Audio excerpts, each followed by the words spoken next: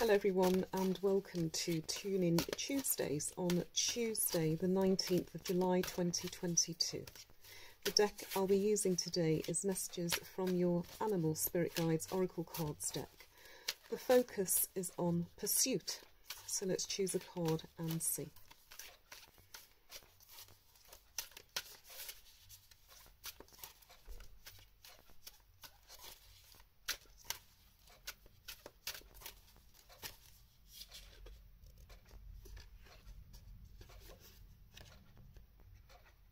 Tortoise. You're too fragmented, so do whatever it takes to get grounded.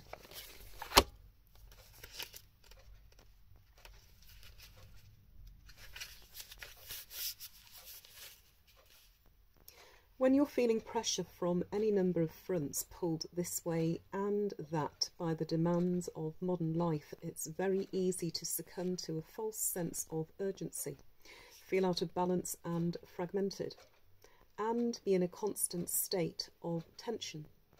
You can become forgetful and have difficulty sleeping. You may even attempt to stabilise and centre yourself by resorting to the use of addictive substances or activities, hoping that they'll help you feel more at home in your own skin. Meanwhile, your mind rushes ahead from one thing to the next while your body tries to play catch-up. The technological web, consisting of computers, the internet, cell phones, faxes and television, plus the noises all around, creates a constant assault on your senses. Exhausting, isn't it? First, recognise that most things that you treat as emergencies or crises are merely inconveniences. Then slow down.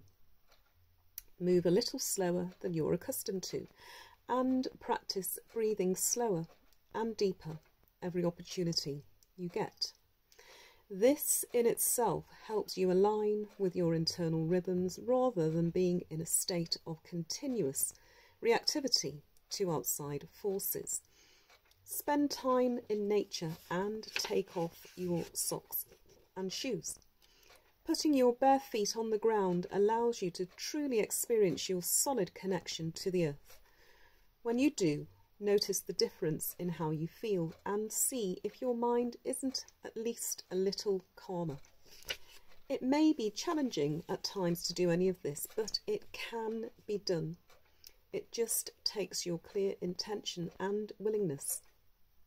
Associations: longevity, determination, adaptability, patience, perseverance, earthiness, stability, self-reliance, focus, femininity, immortality, methodical, independence, steadiness.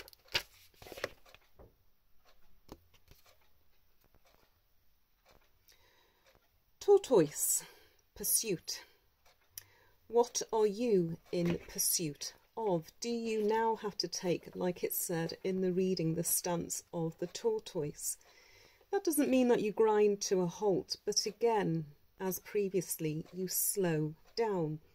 Are you here, there, up, down, back, forth, this way and that? Are you winning? Is that okay for you? Does that method work for you? All well and good, but by the sounds of it, no it's not, and no it doesn't. If you have to pursue something, my definition is you have to go after something. So as you go after it, what happens to you? What happens to others around you? But most importantly, what happens to you because you're at the centre? And if you break and break down, what happens to you because you pursued something you were in pursuit of? So what this is saying is reconnect with yourself and reconnect with the earth. Take off your socks and shoes. Put your feet on the ground. Place them. Breathe. Chill. Dig in. Ground yourself. If you think of a tortoise, yes, it's carrying its own house. You might be carrying a house, a burden. But either way, it gets there, and if it doesn't get there, it retreats into its shell. So, are you in retreat? And are you in pursuit? I'll leave a further description, and I'll also leave you with the thought of the day. Be fearless in the pursuit of what sets your soul on fire. Pursuing.